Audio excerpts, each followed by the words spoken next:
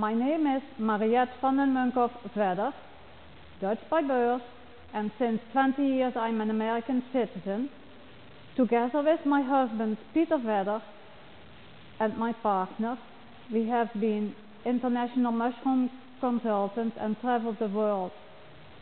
And in that position, I got introduced to the biblical disease of leprosy in countries like India, South America, and very much so in Indonesia, where we also did live and work.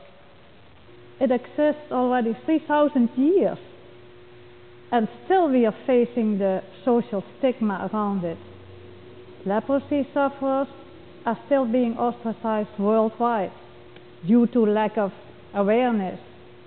The USA is no exception, as it was only recently on August 13 of 2008 that the Hawaiian state delivered a long-awaited apology to former leprosy patients forcibly confined to a remote peninsula on the island of Molokai in Hawaii.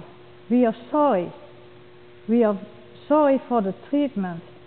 We are sorry for the suffering that you have been through. State Senator J. Kalani English told about a dozen former patients gathered on that Tuesday at a meeting hall. The entire state is with me today as I say this. English then read aloud a resolution the state and House passed in April, apologizing to the former patients.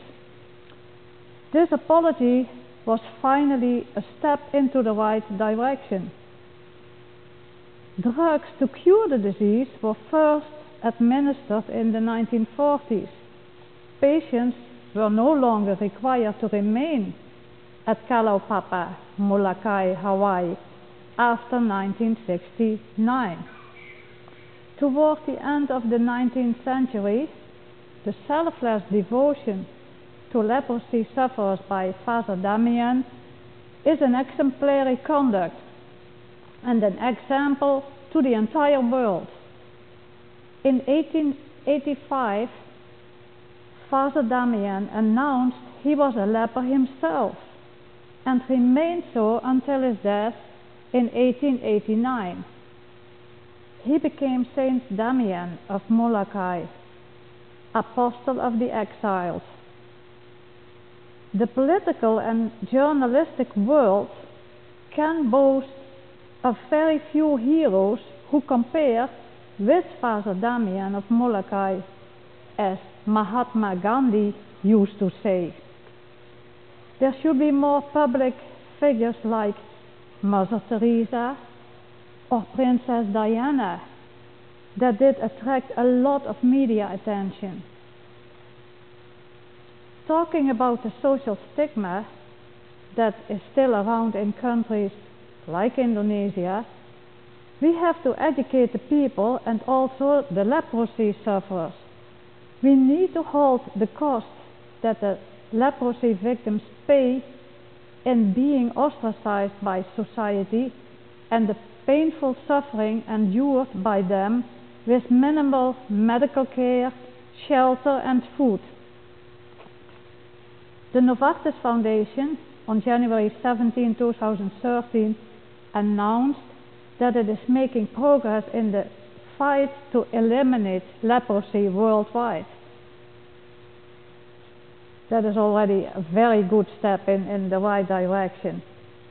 About multi-drug therapy, the MDT, in treating leprosy, since 1985, more than 14 million people living with leprosy worldwide have been treated by MDT, the treatment recommended by the World Health Organization, shrinking the worldwide prevalence by approximately 95%.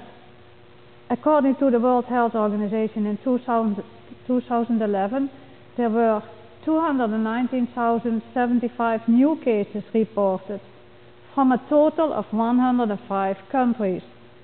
Despite these successes, leprosy control remains at a critical juncture and knowledge of the disease is becoming less common.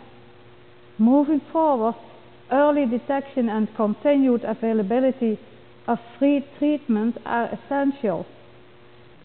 The development of MDT changed the face of leprosy dramatically.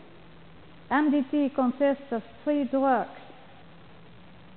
rifampicin, clofazimine and dapsonel, 2 of which, rifampicin and clofazimine, were developed in the research laboratories of Novartis in the 1980s.